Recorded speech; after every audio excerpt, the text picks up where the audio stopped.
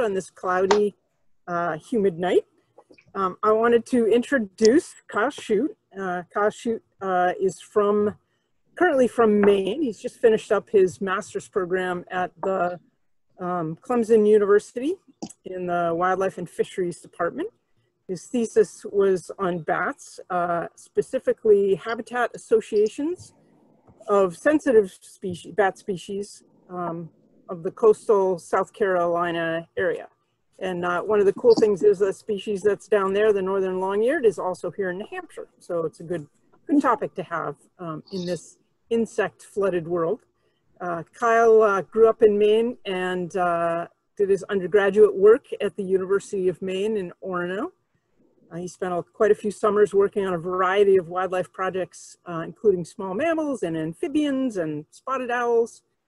I think you could say he got bit by the bat bug, but I don't think he really got bit by bats there. But when he took a class trip to Peru and learned a lot about bats in that area, so that's where some of that passion started. I think we're really happy to have him here, and I think you'll find the information useful and interesting.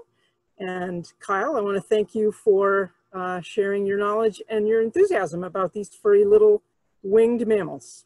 So thanks. Great, thank you. So I'm going to start sharing my screen now.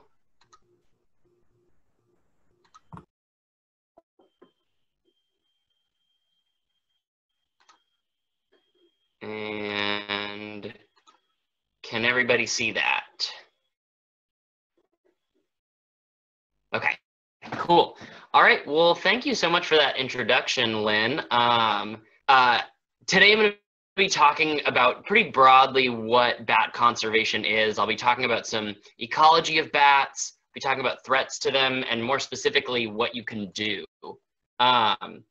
And so I'm going to just turn off my camera too, so my bandwidth is a little better and I'm not slowing down quite so much. There we go.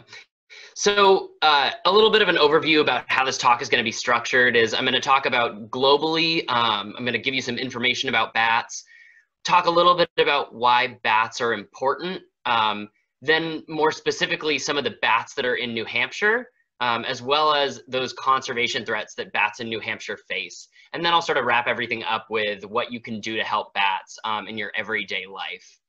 And so globally, I'll start off with there are 1,421 different species of bats across the world. And you can see just from a couple of these pictures that not only in what they look like, but also their ecology, they're very diverse. In fact, they're the second most diverse group of mammals. And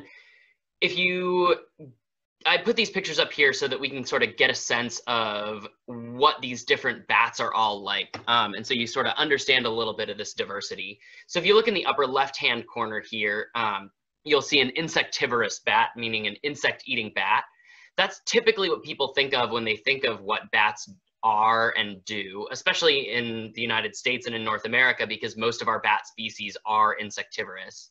But there are lots of other species that eat and do a lot of other things as well. In that upper right-hand picture, you'll see a fruit bat. There are lots of different types of fruit bats across the world, many in Southeast Asia, some in Africa, some in South America, and they're eating those fruits.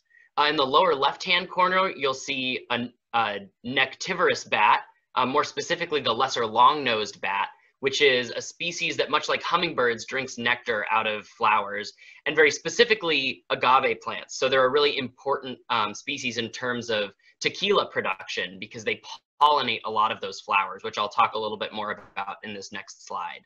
And then in the bottom right-hand corner, there are also one of my favorite bat species that not a lot of people know about. This is the bulldog bat, and it's a piscivore, or a fish-eating bat, and they're native to South America, one of the bats that's fairly common in Peru, and not many people often know that there are species of bats that eat fish, which is another really interesting diversity in this group. And so you might ask the question why bats are important, and especially in terms of this diversity. And one of the biggest facts that I find hits home with a lot of people, especially in the US, is they contribute an estimated $3.7 billion to the US economy each year. And this is in terms of agricultural pest reduction. So in eating those agricultural pests, they actually contribute quite a lot to the agricultural industry here in the US. Additionally, they also help reduce disease-carrying insect pest populations, particularly if you think about mosquitoes that carry West Nile virus. The consumption of these insects by bats reduces these populations. As I also sort of alluded to in the last slide, they're important seed dispersers and pollinators. So they're moving between lots of these flowers, pollinating different flowers, as well as those fruit-eating bats will consume fruit at a site, disperse to a different area, and then excrete those seeds, allowing those seeds to germinate in different places. So they're really important seed dispersers as well. And finally, they're also very useful indicators of a healthy ecosystem. We can tell that an ecosystem is healthy and intact when there are bats there, because it means, there are insects there. It means that there are sources of water there. It means that there's places for them to roost and forage. So they can tell us that there are healthy ecosystems present as well. But bats are also threatened globally. This figure on the left shows the proportion of threatened species of bats within these different threat categories. And you'll notice that a lot of these categories are based on loss of habitat. So loss of roosting structures from logging and harvesting of plants, loss of forests from agricultural land use change, some reduction in populations from hunting and collecting of animals, human intrusions and disturbance, urban development in terms of habitat loss again, as well as energy production and mining, and climate change and severe weather events all rank as some of the most pressing threats to bats. So they do face quite a few different threats and a pretty large diversity of those threats as well. And at this point, I'm going to shift into the bats that are here in New Hampshire specifically. And of those 1,421 bat species, there are actually only 8 species of bat in New Hampshire. But this doesn't mean that there's any lack of diversity in the bats that are there. So you'll see all of these species, and I'm going to go through a little bit and talk about how we sort of group all of these species together in terms of what their ecology is like, which is mostly based on their roosting ecology. But we have the little brown bat, northern long-eared, eastern small-footed, tricolored, big brown, hoary, silver-haired, and red bats. And there is quite a bit of diversity within these. So like I said, I'm going to sort of break these down into different categories of what these bats roost in. And these aren't necessarily categories that are very firm. There's a little bit of mixing between the categories, but I'll start off by talking about what I classify as sort of variety roosters or opportunistic roosters. And these are the little brown bat and the big brown bat mostly. And this is because they often take advantage of human structures like attics and barns. And they also take advantage of sort of random miscellaneous other structures as well. So every once in a while, you'll find them roosting in stuff like wood piles or stone walls. They can be pretty flexible in where they're roosting, but often these are bats that you'll see in human structures and buildings, particularly big brown bats, because they're doing pretty well across most of their range. These are very often the bats that you see in either your attic or your barn, out flying around right after dusk that may have come from some structure on your property. We also have what I like to call sort of tree trunk roosters, and these are the northern long-eared bat and the silver-haired bat.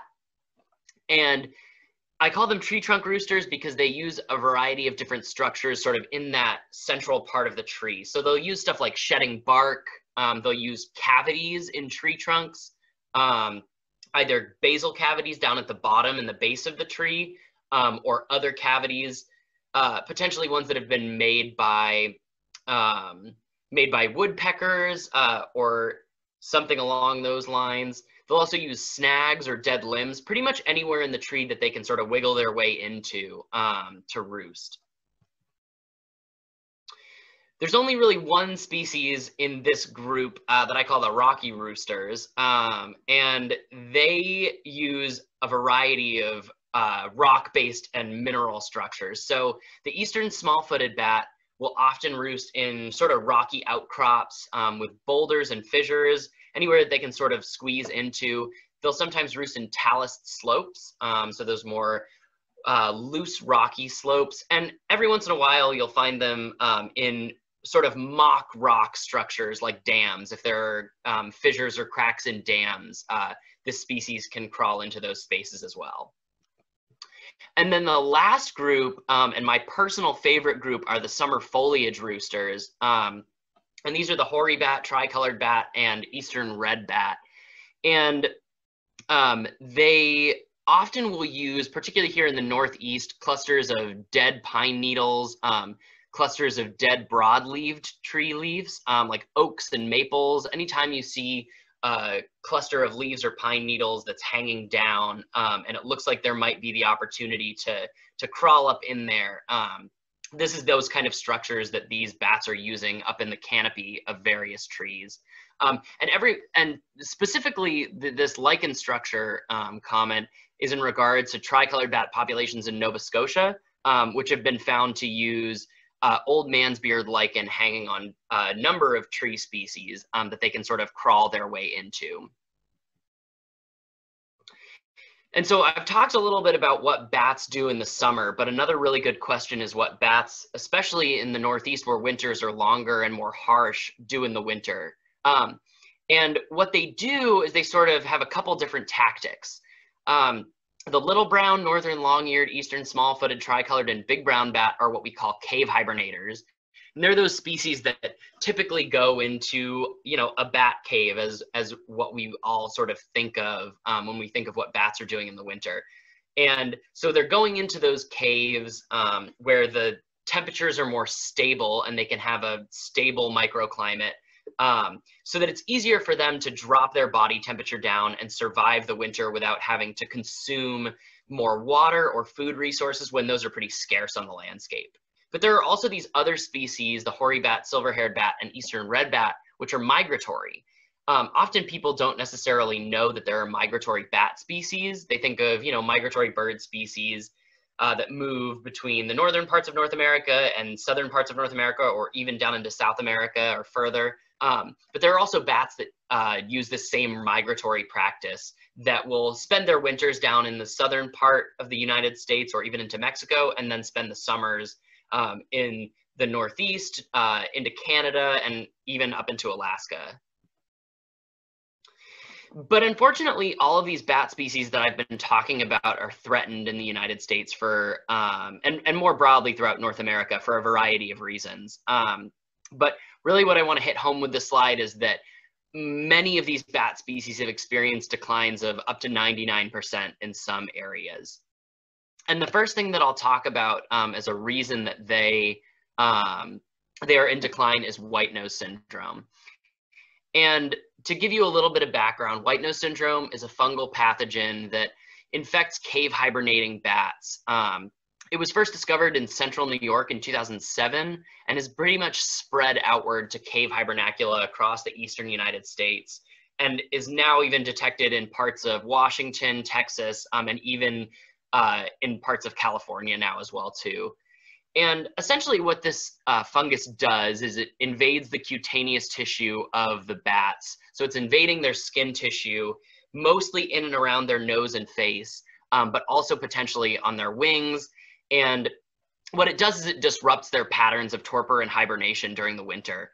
And this disruption causes them to arouse out of hibernation and make that metabolic rate go back up, where they need to start potentially consuming insects, drinking water, because they're depleting all of their fat stores. And this is really one of the biggest issues because it's led to declines in the Southeast of up to 99% in some hibernacula.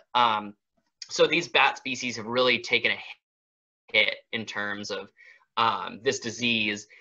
And I'll back up a little bit and add that the reason that this disease has hit so hard here in North America is because it was actually brought over very likely from Europe. And I'll talk about this a little bit later when I'm talking about how you can help.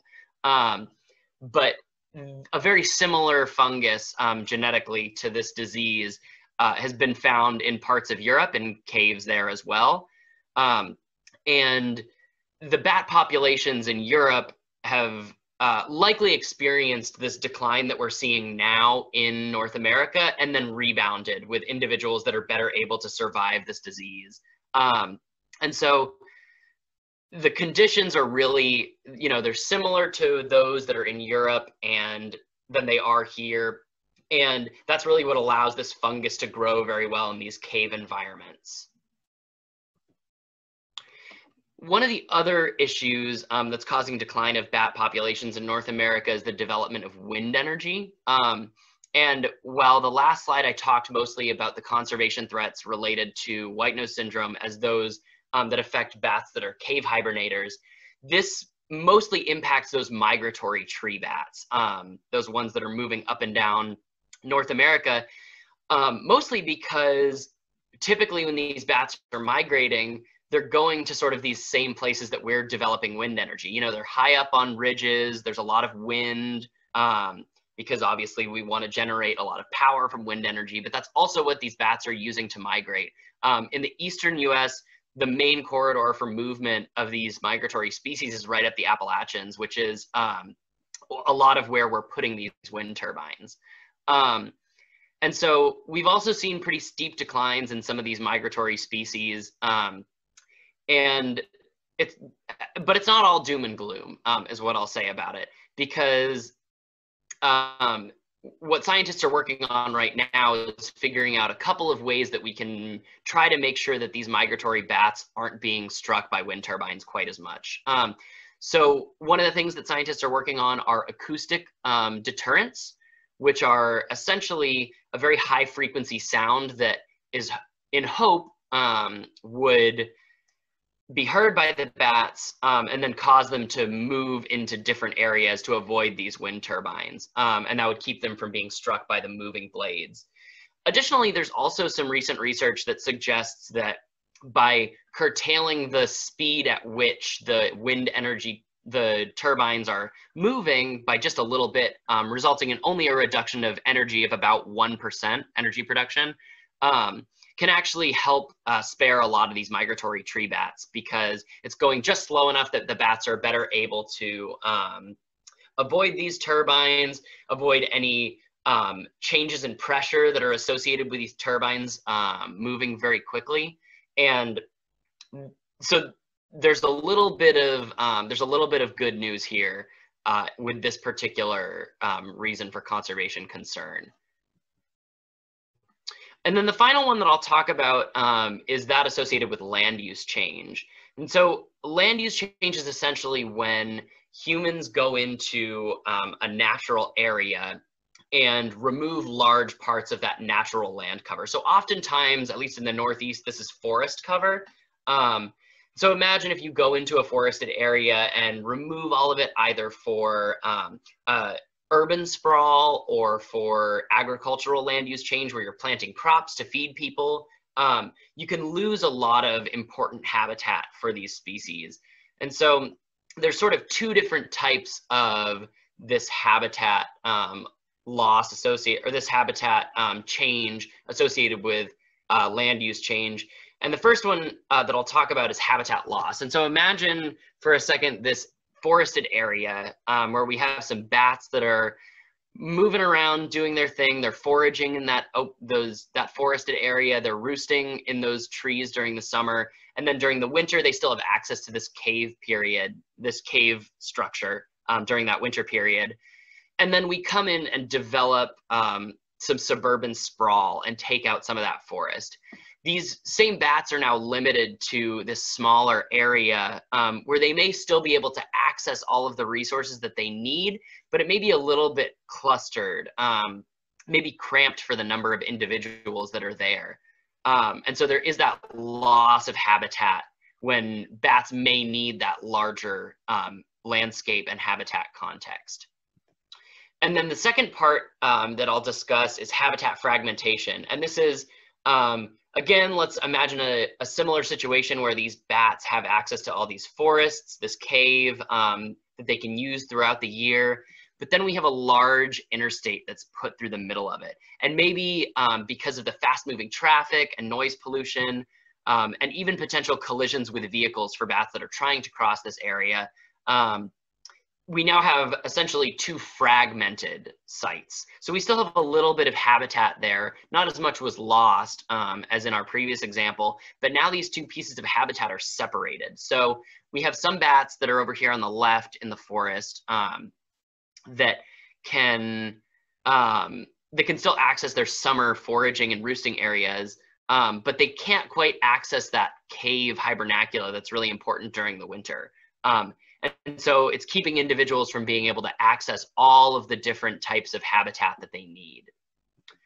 And so for a second, I want to just go back to these bats of New Hampshire and more specifically talk about how they are impacted by these conservation threats. And we have the little brown bat, northern long-eared bat, eastern small-footed, and tricolored bats that are all have been pretty heavily impacted by white nose syndrome with those really steep population declines.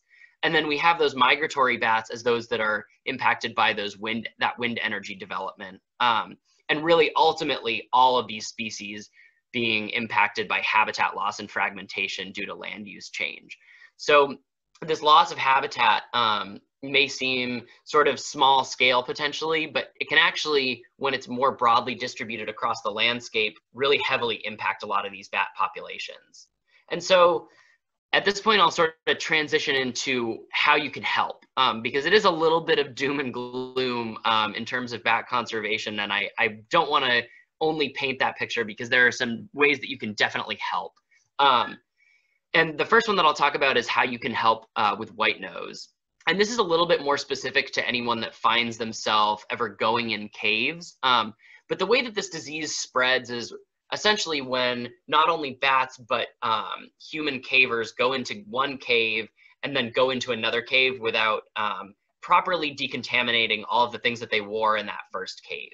And so what you can do to help prevent the spread of white nose syndrome if you ever find yourself going into caves, especially across long distances, is you can, one, make sure that you either are not wearing any of the same clothes that you wore or using the same gear that you had in that previous cave, or you can decontaminate them. And the simplest way to decontaminate your clothing is to spray it with at least 70% isopropyl alcohol. That's what we typically use for people that are bat biologists that are going into caves to do surveys, or when we're in the field mist netting for bats, we're decontaminating everything so that we can make sure that we're not spreading it in between individuals during the summer. You can also help provide resources for bats on your property. And you can do this in a variety of ways. The first one is to retain a variety of trees that bats can and may roost in. And so, of course, there's a lot of variety in what kind of trees these bats are roosting in. But making sure you have a diversity of forest structures and different trees can help make sure that you have a lot of different possible roosts for bats on your property.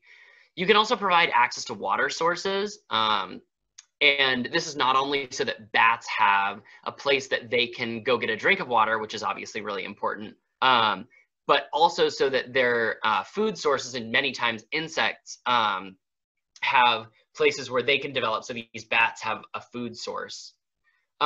Additionally, you can avoid clearing large areas and removing a lot of forest and that forest foraging habitat.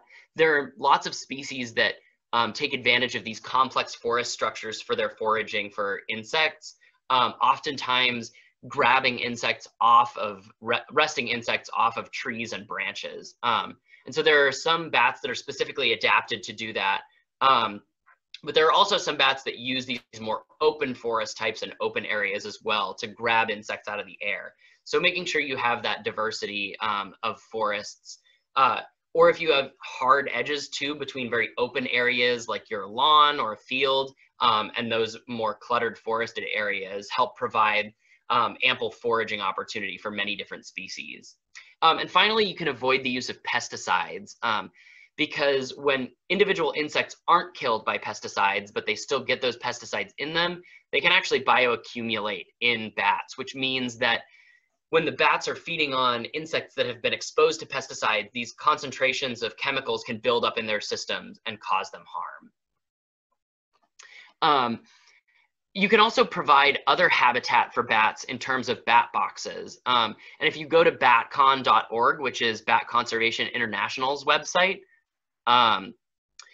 they have a whole list of certified, with this symbol on the right, certified bat boxes that have links to websites where you can purchase them. And they also have really great information about where to put your bat boxes to make sure that you optimize the probability that a bat will actually use it. And so they have tons of great information about that, but you can help provide structures for bats to live in on your property in these bat boxes as well. And this is especially important if you find that you need to exclude bats from your property. And specifically, this is how we sort of keep bats away from interacting with humans too much. In New Hampshire, if you find yourself that you have bats living in a human dwelling where there are also people living, you can exclude them from that area. And what this means is essentially, if you have bats in your attic, you can hire a licensed professional to go in, evaluate it, seal up all of the cracks, and then what they do is they leave a one-way exit for bats to get out of. So these bats, after all of these holes are sealed up, go out the one-way exit and then can't find their way back into the building. And so this helps keep people and bats separate from, and keeps from those negative interactions happening. Because really what we want to do in terms of conserving bats is making sure that we're not responsible for any excess mortality. There is a little bit of regulation on when you're allowed to exclude bats from. Generally, it varies by state, but generally you're allowed to do it after mid-August, and that's because this is the point when all of the individuals typically have the individual offspring have had a chance to develop enough where they can fly out, because you don't want to trap a bunch of baby bats inside of your attic and then allow all of the mothers to leave and not be able to get back into their offspring. And really the reason that we want to do this is I don't want to downplay the importance of staying separate from bats unless you are a trained professional.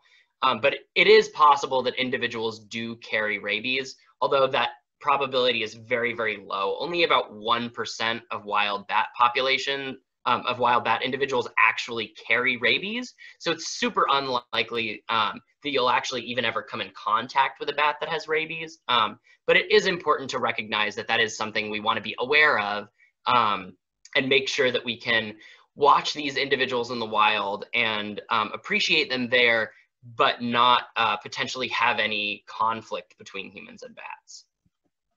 And the last thing that I'll talk about in relationship to bats is really their relationship and the misrepresentation of their relationship with COVID-19, the coronavirus, because there's been a lot of misinformation out there about the context in which bats are related to this virus. And so I'll start out by saying that we don't really know where the source of this virus came from as scientists.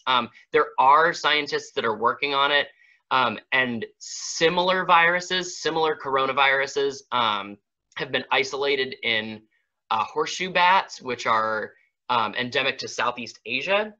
And so while this isn't the exact same virus, it is a similar, it does have a similar DNA structure to the coronavirus that has more broadly spread across the world.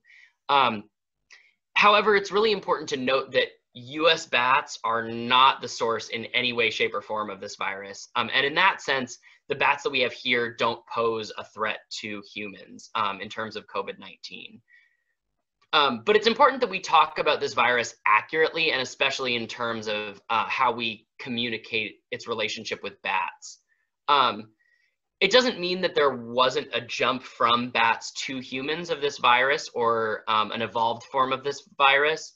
But it's also possible that there were intermediate hosts, which means it jumped from a bat to some other animal and then to humans, or that it came from entirely different animals altogether, like livestock.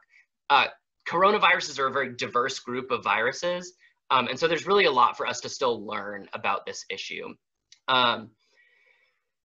One of the other things that I like to mention is that a lot of times in terms of bat conservation and COVID, the way that some people talk about it can be partially racially motivated. There's a sort of underlying fear and misunderstanding that there's a relationship with people in China who consume bats and the coronavirus. But it's really important to note that people in China who do consume bats are not very prevalent. Really, this is a delicacy that's reserved for the top 1%. Most people in China are not eating bats, and so when we make comments about this relationship, it can be really damaging, not only to bats but also to people in other cultures as well. And finally, the way that I'll sort of wrap this up is vilifying bats, especially in terms of this virus, won't help and can actually create aggression and the tendency towards culls or retaliatory actions by humans towards bats. So the biggest thing about that is sometimes these actions can actually increase prevalence of disease spread, because what happens when people get angry at bats and then want to kill them or retaliate towards them is they end up being in closer contact with these species. And that's really where we get these potential spillover events where we have a virus move from animals to humans. So really the best thing that we can do is limit our interactions between these animals, be at a safe distance when we're seeing them, appreciate them out in the wild, but not get anywhere near them and potentially have that event of a virus moving from an animal to a human. Especially in terms of habitat conservation. If we're protecting habitat for bats globally, then they'll have areas that they can stay in that are far from humans, and we have a lower probability of these spillover events creating the next viral outbreak. And so with that, I want to thank everyone so much for coming tonight, all remotely, of course. And I hope that I have given you a little bit of information about bats, and I'm happy to take any questions that there are.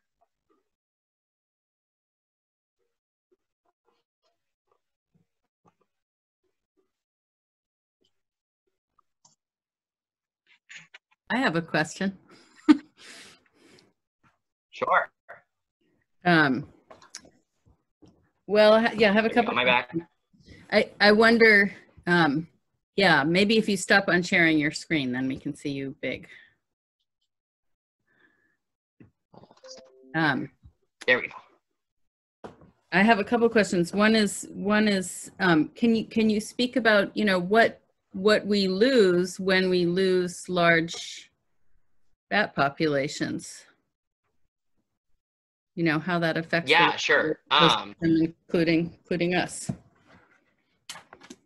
Yeah, absolutely. So, one of the biggest things that we lose is those services that bats provide to people that we don't even think about typically. So those pollinators, those seed dispersers, those bats that are eating insects that we really don't like are all really important services that can be lost when we do lose bat species. And, those are all great. But the other thing that we lose is this value of biodiversity and these intact ecosystems, which I think can't be lost in terms of talking about how these bat species not only benefit us. We can talk about it in terms of how they do benefit us, but it's also important to recognize that inherent value in the diversity of these really interesting animals.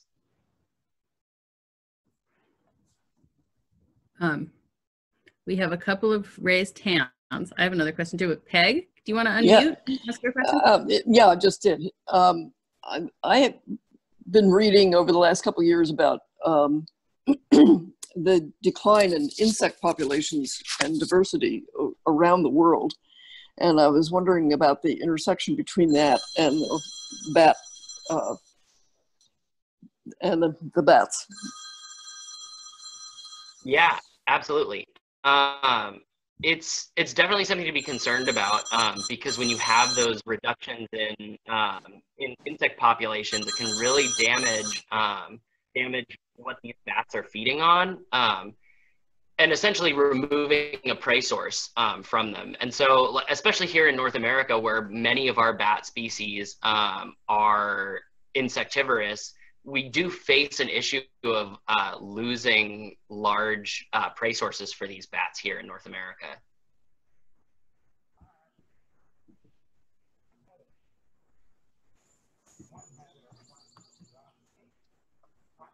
Are there any particular dangers in keeping bats in a bat attic? We have an old house and they produce some dung, obviously, but guano.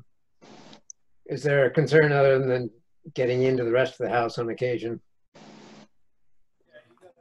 Yeah, so, you know, it sort of depends on what the population sizes are like there too. You know, if it's a handful of individuals, it may not be a huge deal, especially if they're not coming into your house.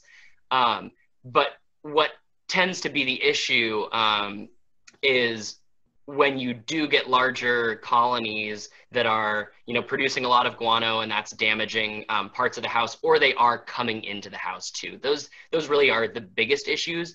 But, you know, if you find that the bats are there, they're not coming into the house, and you're not seeing that damage, I personally see no harm in them being close by. But you have to be cognizant that if you do end up getting to a place where bats are coming into your house, you may need to think about excluding them from the building. Thank you. Kyle, that was such a nice talk. Thank you. I really enjoyed it. And it was also awesome to hear about these New Hampshire bats. And my question is, I don't know how much you've been watching the white nose syndrome research in terms of the local New Hampshire bats, but do you know anything about our local populations? Are there any that are starting to rebound? Are there ones that are doing better? I've heard in other parts of the country we're starting to see some positive motion. Maybe. Yeah, I can't speak too much to New Hampshire specifically because my research happens all down in the Southeast. What I will say is that Southeastern populations are starting to stabilize a little. And, you know, granted, it's stabilization at a pretty low level. But even in terms of censuses that are done in hibernacula year after year, there is sort of now this slight uptick, slight downtick, but a little bit positive. I think that pattern is more broadly happening across areas that white nose syndrome has been in for a while. So I would tend to lean towards that it's starting to happen in the Northeast as well. But I'm not 100% sure about that.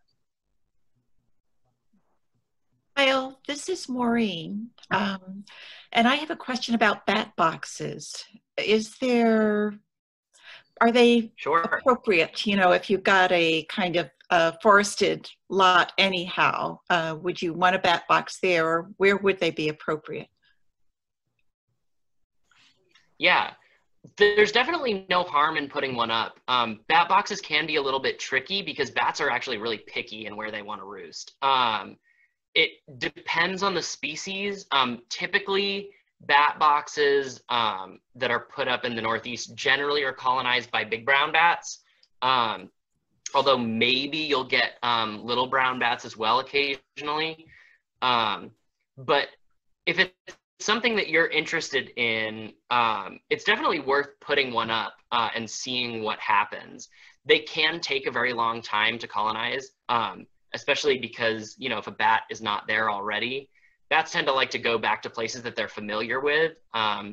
And sometimes that's the same place every night, and sometimes that's a couple trees within, a couple acre area. But it certainly doesn't harm anyone to put a bat box up and see what you get in there, although it may take a little while for bats to find it.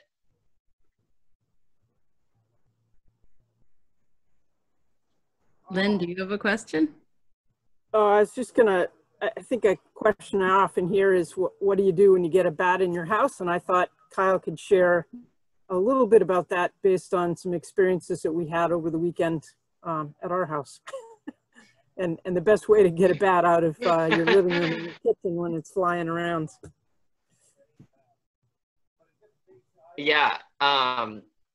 So definitely the first thing to consider if you do have a bat that's in your house is if it has been there when any pets were alone in the room, or if anyone was asleep.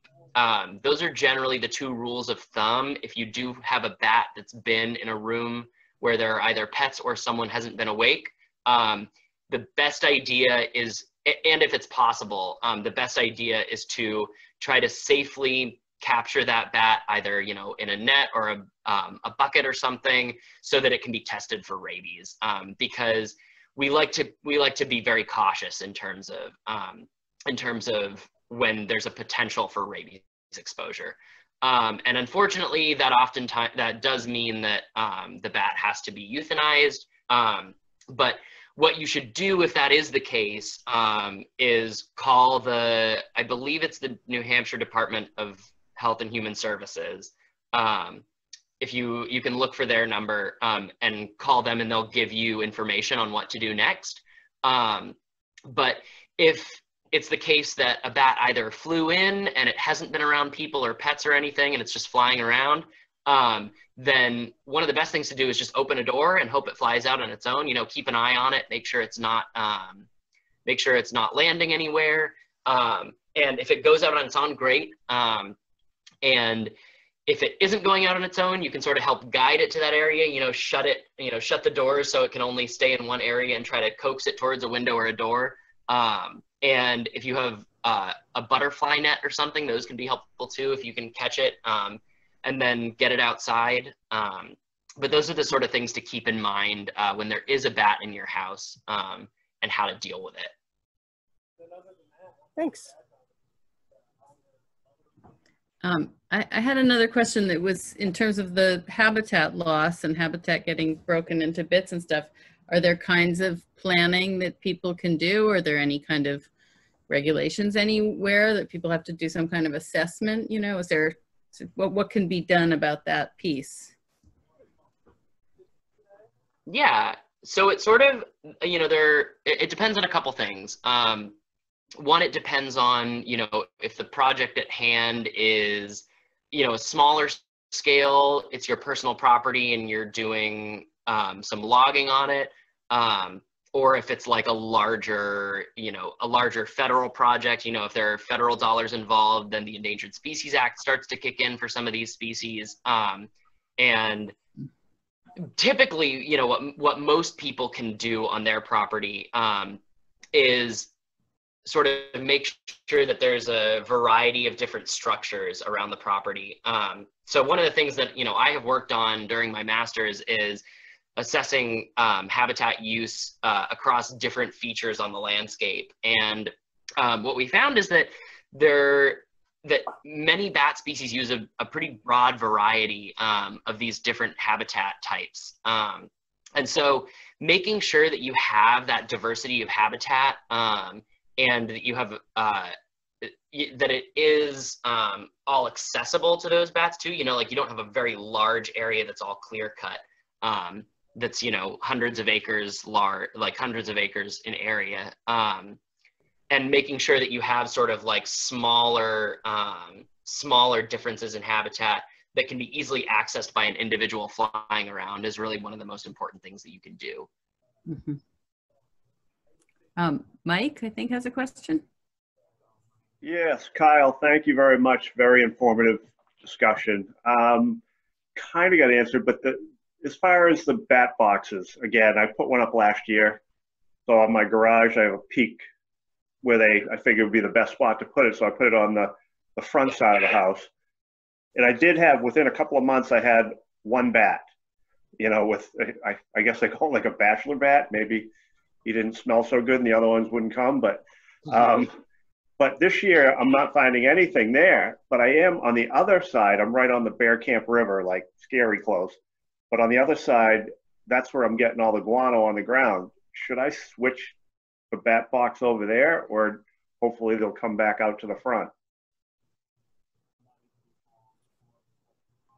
Yeah, so it might depend. Like I said, bats can be pretty picky, and sometimes it doesn't always seem like there's good reason behind it. But I would lean towards leave it where it is, and hopefully the bats will come back the following year.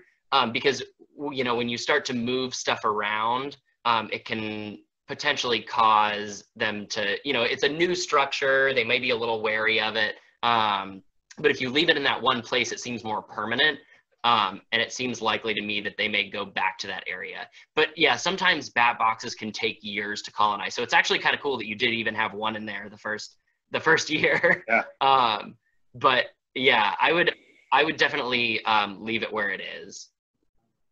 Okay, great, thanks. Do they come back year after year? Like you said, they migrate to a cave, and then do they come back to the same spot? Yeah, that's a really good question. And to some degree, we don't really know, you know, if they're going back to the same areas over and over again. It's likely that they are, but bats are really hard to track across the year because they're so small. Typically, the way that you track them is you put a radio transmitter on them, and those radio transmitters only have batteries that last, even at the most, up to a couple of weeks. And so it's really hard to track bats back and forth. There are ways that we can keep track of individuals, that you can put little bands you may have seen on some of the pictures. There are little forearm bands that you can put on them, so you can keep track of individuals, much like birds. And so it's pretty likely that they're going to the same hibernacula year after year because we see individuals in the same hibernacula counts. But a little bit less is known about where they're going and if they're going back to the same places during the summer, especially with those migratory individuals.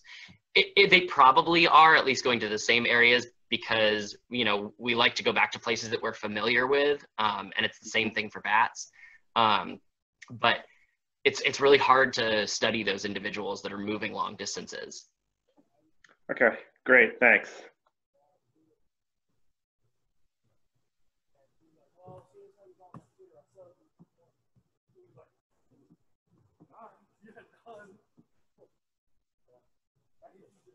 Any other questions? I'm sorry, I was muted, wasn't I?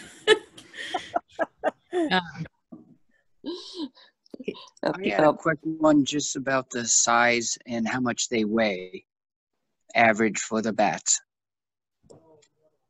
Yeah, so it definitely depends on the species. The smallest bat, if I'm remembering correctly, is the eastern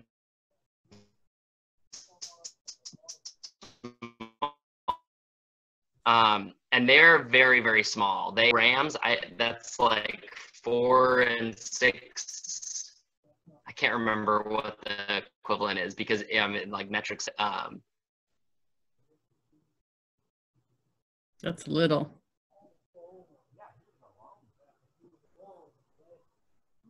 Pretty small individuals that are a couple inches. The hoary bats, which are the largest species in eastern North America and of the species in New Hampshire, are pretty big. I've only gotten the opportunity to handle one a few times, so the exact weight is slipping my mind right now. But they're probably, tail to snout, I bet 5 inches-ish. And they have pretty big wingspans, a little over a foot, a little bit under a foot, I would say.